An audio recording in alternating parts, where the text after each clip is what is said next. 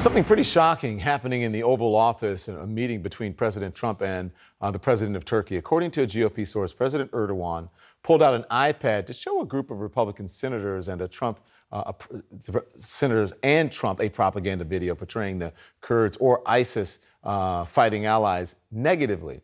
Now, the source says the video was surreal. Let's talk about this and more with Fareed Zakaria, the host of Fareed Zakaria GPS. Thank you. This is interesting, to say the least. Axios is the first to report about this propaganda video. They say that it depicted the leader of the primarily Kurdish Syrian Democratic Forces as a terrorist. Why would President Trump allow something like that to be played in the Oval Office? Because President Trump made a massive foreign policy blunder by withdrawing American troops, the small number of American troops that were maintaining the peace in Syria, ceding essentially a third of Syria to Turkey, allowing them to invade. They then committed war crimes. Now, he's trying to justify that. How do you justify that? Is by saying that the Syrian Kurds who fought with the United States, who battled ISIS, who were our infantry in defeating the Islamic State, they actually turn out to be terrorists. Now, this has always been Erdogan's position. We have never accepted that. We have always felt that there is a distinction between a lot of these Kurdish groups and, the guys we were dealing with were not terrorists.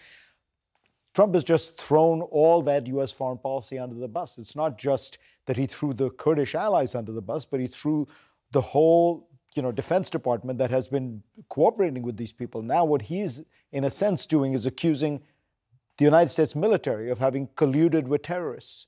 There's something fascinating about Trump, which is he warms to these strongmen, right, like Erdogan, and then he subcontracts policy to them, and he says, you do whatever you want, and I now agree with you on everything. So when Erdogan says these people are terrorists, even though the United States government has been working with these people, we know they're not terrorists, he adopts that worldview. So a source is saying that Republican senators did most of the talking during the meeting, with the president occasionally jumping in to play traffic cop. Does that say anything to you?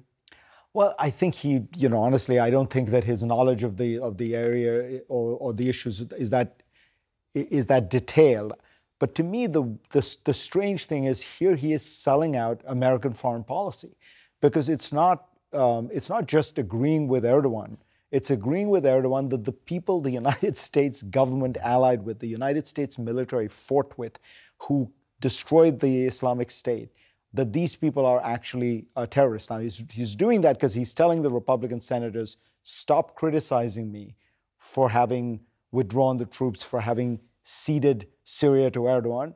The guys the guys who I betrayed are actually bad guys. So it's all about him. It's really trying to exculpate him from what was really a terrible policy decision that he made. Earlier you mentioned that he sort of allies with strongmen, with dictators, with authoritarian figures. When you look at the attacks this president launches, Kurds are bad when they are literally fighting for their lives, right? He's mocking career public servants like Kent and Taylor for their testimony, for corroborating what the whistleblowers said, and they're decorated veterans, right? At least Taylor's a decorated veteran.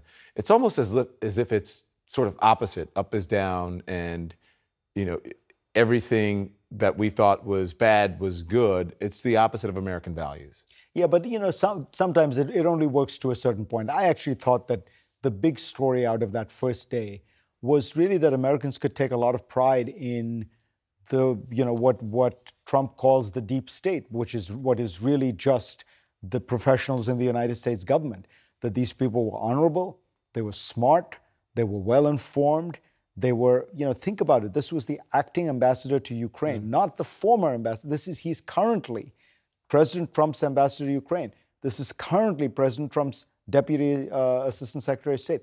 And they are responding to a congressional subpoena, and they're being truthful, and they're saying they're calling it like it was, and they kept saying, we're not taking sides, we are fact witnesses here.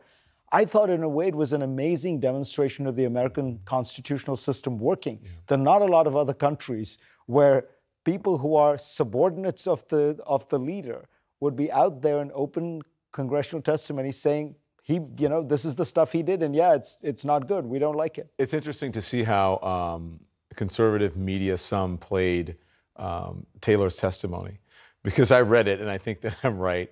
Taylor, when they were bringing up the conspiracy theories, right? Taylor was just laughing at them like, I don't really see how that makes sense or what that has to do with anything. He just sort of laughed it off. His face showed exactly what he was thinking. But I thought his best moment was when the Republican counsel says, Trump could have been more outlandish, right? I mean, and Taylor looks at him for a minute and he says, yeah, I guess he could have been more outlandish. Like, it's theoretically possible to imagine a more bizarre foreign policy. Yeah, it's like you look at a child at the table when they say something crazy, and you just go, yeah, okay. You just keep moving on. Fascinating, and then tomorrow we'll have more.